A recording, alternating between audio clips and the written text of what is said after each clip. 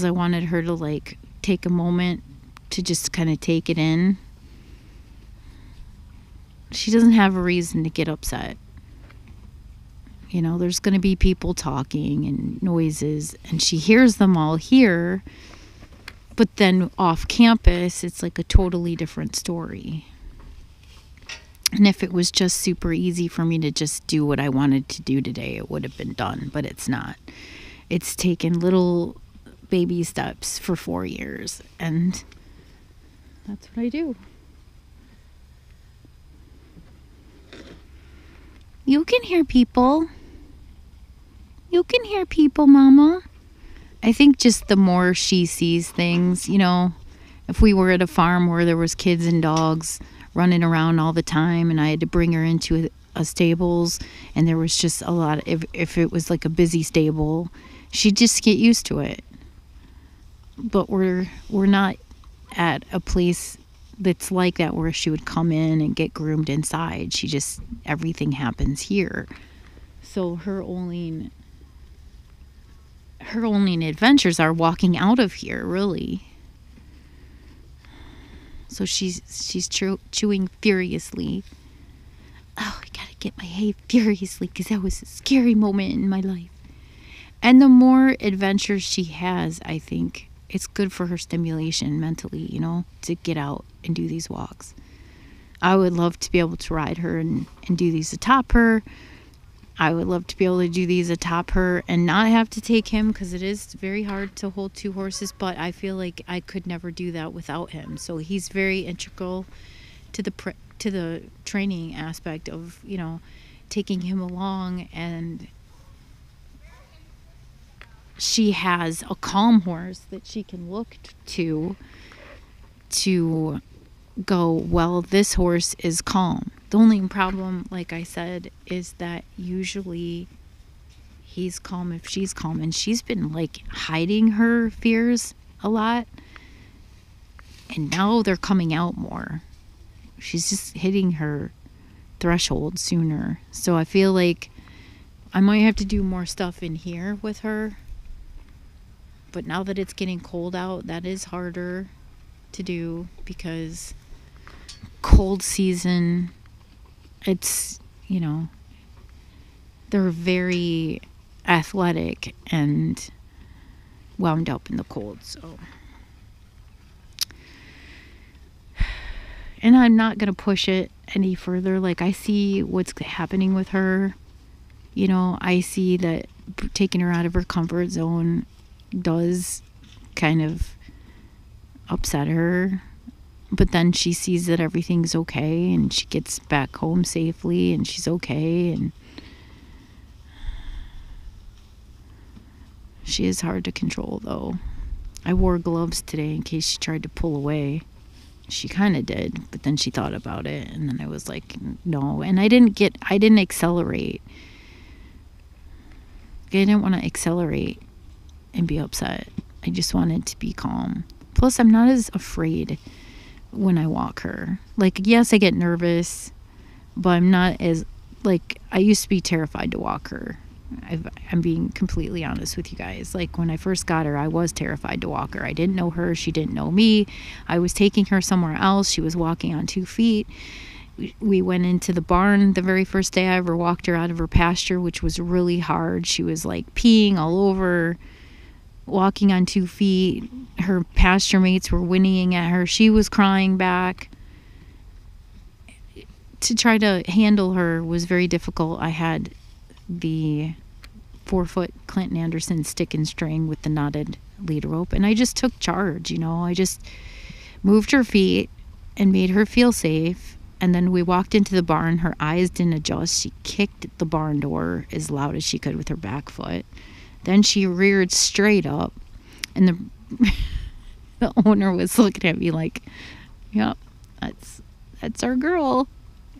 That's why 3 trainers couldn't train her. And all I was thinking was, you know, she came into my life for a reason, and, you know, I'm going to be the one that gets through to her. And I have gotten through to her.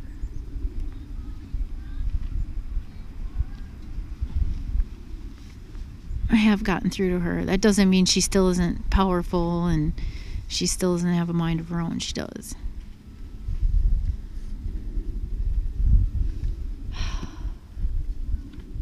So the auto feeder has been having some issues with the grain sticking to the sides on the inside, and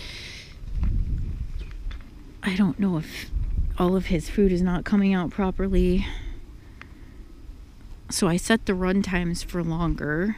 I took the thing out that was, like, every day I come and sweep this clean, and then this wire should be down here a little bit more, so when he touches it, he thinks this is hot. I think he's been licking it or dripping. He's been drooling all over it. It's just,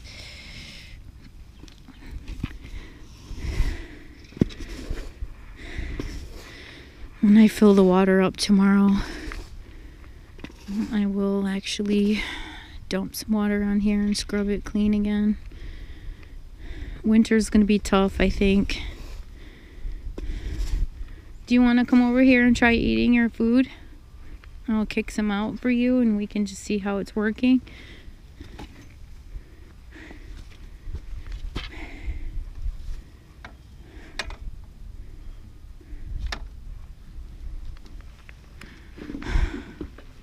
You like your salt, Mama? I like my salt, but I like my green better.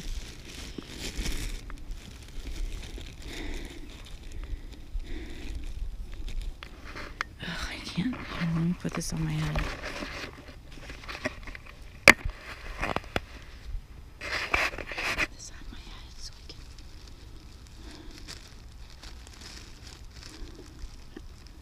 can. Some barns are so big that when you walk horses, you're walking just as far as I walk, just from their paddock to the horse place. I've been to stables like that. I worked at a stable like that.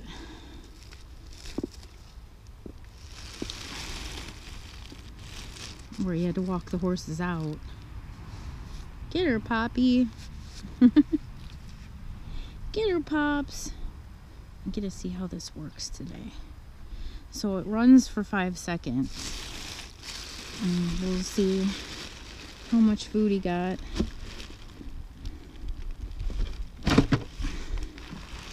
It should be empty. Like, I'm coming today, it should be empty.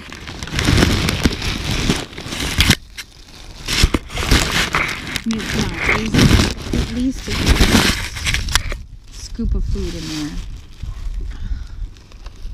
Here, let me run it.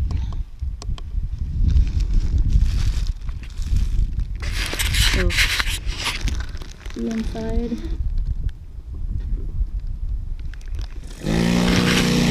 It shakes the food down and out. Oh, it's doing fine. So yeah, there looks like there's enough food in there. I don't know what's going on though, because the run times are long. It should be feeding him more. There shouldn't be that much left in there, is what I'm saying. That's what's kind of bugging me, because when I checked it in the beginning, I could see it was coming out plentiful and it was great. But then the battery died and it was still leaving stuff on the side, so I switched that thing out because I thought it would work better this way, and it does.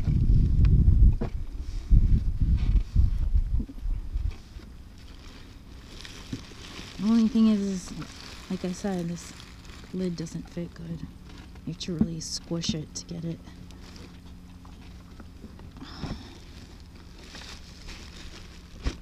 Alright, I'm not gonna fill it anymore. That's enough for till tomorrow. Yeah, you're a good boy.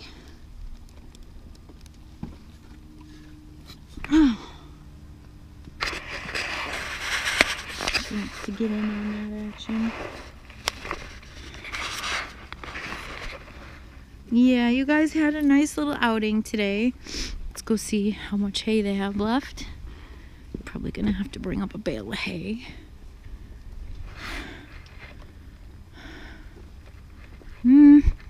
Oh, because I can see the light shining through and the portagrazer looks full still.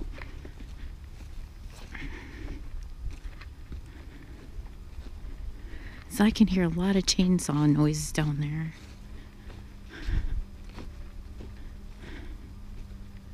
We need to drag my pasture,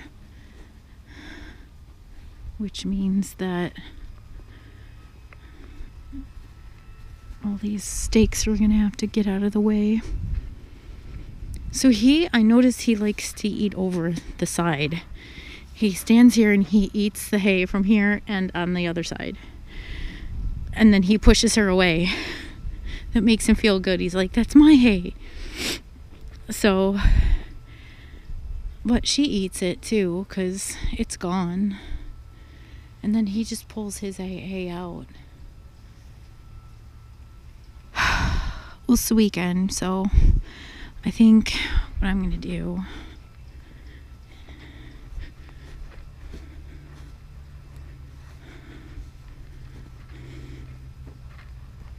see, there's still so much hay. There's still so much hay left.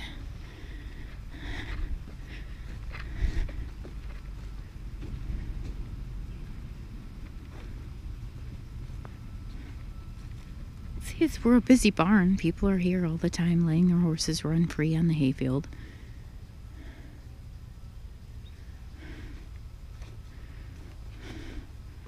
They need interaction.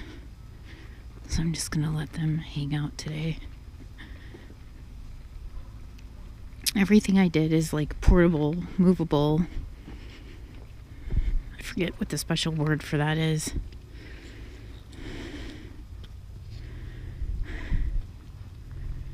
They're messing with the blind horse down there. Marlene's the one that had the blind horse, and then her husband's horse has the one that just had his penis surgically removed. Alright, they have plenty of hay. I don't have to give them more hay. I'm going to come back later tonight. I'm going to feed them grain right now. Lock her out of here because I don't want her eating his hay. Yeah, she's coming back. No, you're not. You're not coming back in here to eat his hay. Oh, what a weird angle that's going to be. I'm just trying to get these hooked.